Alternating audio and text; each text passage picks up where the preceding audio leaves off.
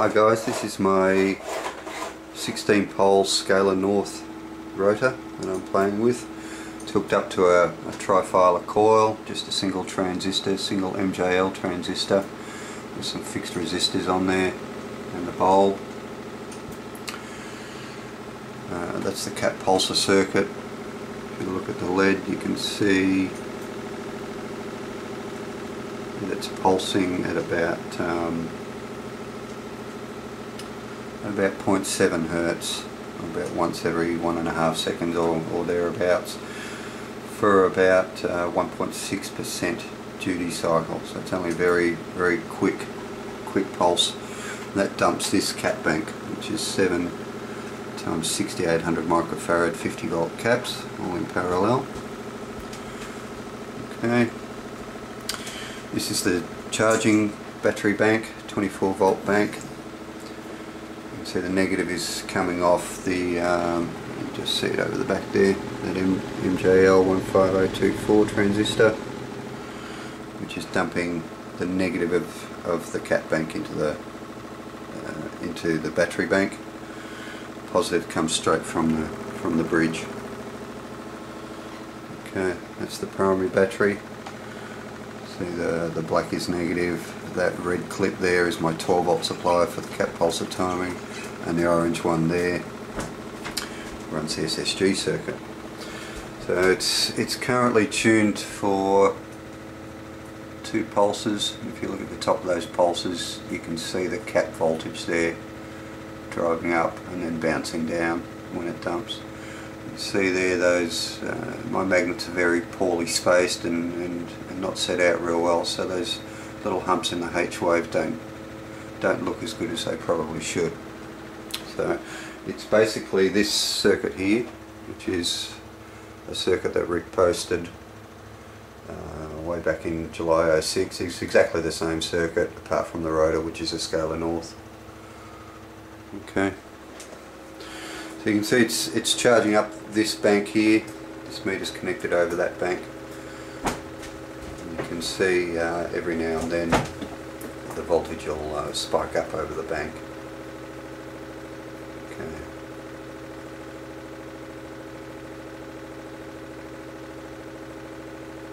Okay.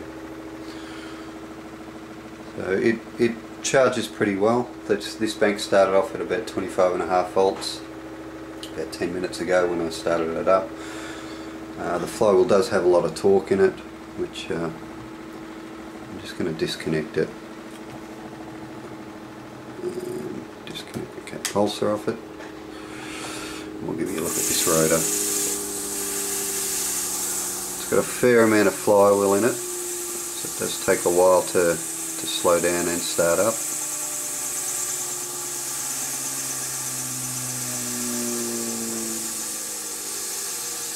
So putting a fair bit of pressure with my hand on there to try and slow it down. Okay, so here's a look at my rotor. You can see the north stacked together. As I mentioned before, the spacing is not perfect between the magnets. The spacing between some of the magnets, this point here, is anywhere between 38 and 40 millimeters, and the magnets are 10 millimeters wide, so there's 20 millimeters. So 20 millimeters, 40 millimeters, 20 millimeters. In a perfect world that would be spot on, but this is not a perfect rotor. Okay, so just to give you an idea. So you can see 16 poles all around the rotor. What I did want to show, particularly for Mario, is if I put this little compass here, kind of where you can see it. If we turn the rotor around a little bit, you can see that's the north. Get this a little bit closer. North. Got the Scalar south in the middle there. And then swings around north again. Okay, I'll be able to show this better if I just prop that up a little bit.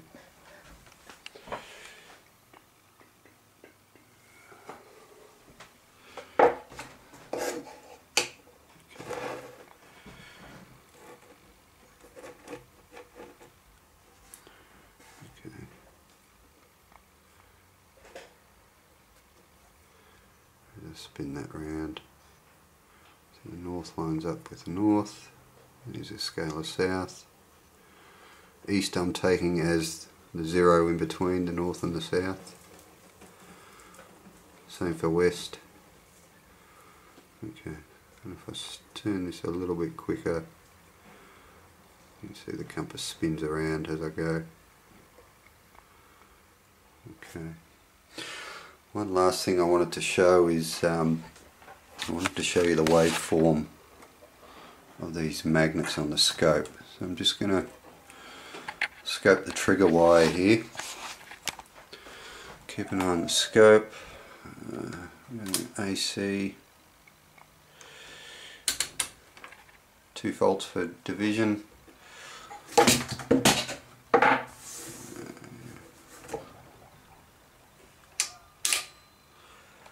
And you can kind of see it there. Okay, because the magnets are so close together. I'll give that another spin. Because the magnets are so close together, and you can see they are very poorly spaced. Okay, around 5 milliseconds per division on the time scale, and 1 volt per division down on the volts. You can see, because these magnets aren't set out properly, the amplitude of the wave does vary a lot, and does the frequency a little bit. Well, it's a bit hard to see on the scope. But you can, if you slow that down frame by frame, you'll get an idea of how close these magnets are. But you can see the leading edge of this wave. The leading edge there is quite sharp, but then the trailing edge sort of drops down a little bit. You can see these are very close, but given that, it does give me